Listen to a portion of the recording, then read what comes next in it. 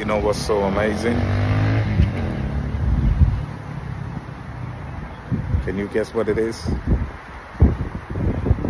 So let me tell you what it is. Isaiah 54:17 says, no weapon formed against you shall prosper.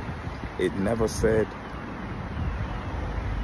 that no weapons would not be formed against you or would be formed against you, amen? So the word of God isn't saying that the enemy wouldn't attack you, but Jesus guarantees you that whatever the enemy does, it will backfire. In other words, it will not work. You can't stop him trying, but I guarantee you it will not work. No weapon formed against thee shall prosper. Amen.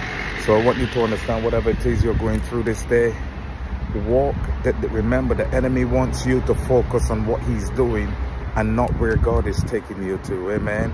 So remember, a broken focus is hocus pocus.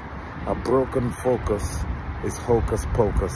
So focus on where the Lord is taking you, because your enemies shall be as ashes under your feet.